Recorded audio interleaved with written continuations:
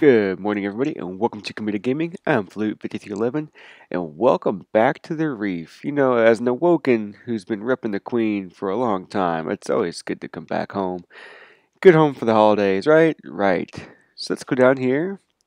Thursday.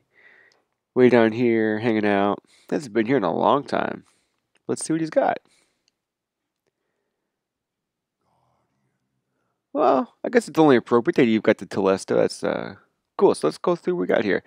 For the Titans, you've got the Ruin Wings. I really like that weapon. Those gauntlets there. Heavy weapon drops more often, and they continue when each box that you open up, they've got more ammo in it. I think it's a fantastic one for PVE. One of my favorites, to be honest. The Skyburners Annex, I don't like it for a couple reasons here. So, chance to create orbs on heavy weapon kills, that's good. When full superpower orbs can be picked up and grant special ammo, I do not like that. I do not like to waste orbs that I've got sitting on the ground. And you gain more melee energy on orb pickups. That kind of synergizes really nice and well, but I don't like it. Just to be honest with you, I like be able to pick up my super again right away. Then we have the Stag for the Warlock. Once per life, you get a fast supercharge when all teammates are dead, and a chance to spawn with an overshield. I, again, you know, you have to be dead for this thing to be useful, which is kind of lame, but it's whatever, I guess. It is good that your shields start immediately after orb pickup, but if you're dead and you come back to life, then all your orbs are going to be gone anyway. So I don't know. I don't like it. It looks cool as hell, but I I don't like it. So on to the weapon of the week, the Telesto. I really, really like this weapon. I realize it's not the greatest. Hopefully, with them getting buffed, it'll be good. It'll be better. But I like it. I really enjoy it. It does have battle runner, which is nice. It gets you moving nice and fast. But here it is. Multi kills with this weapon spawn orbs for your allies.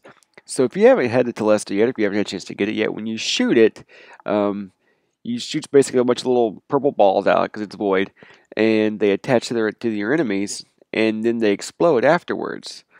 So it's in PvP, it tends to get a lot of post-mortem kills.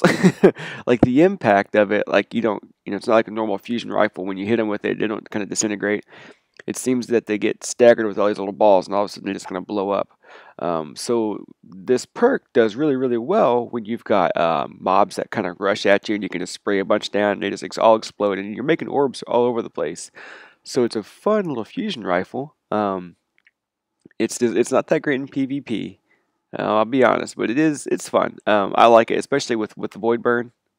It's a pretty fun weapon to use. So I'd pick it up if you don't have it. I'd recommend it. Then we have all the other normal junk floating around here.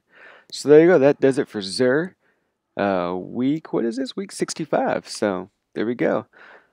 I'd do it. I think this is a pretty decent week. You've got two new exotics that we haven't got before. The Telesto, which I like, and then Heavy Wings, which I think are always a good bet.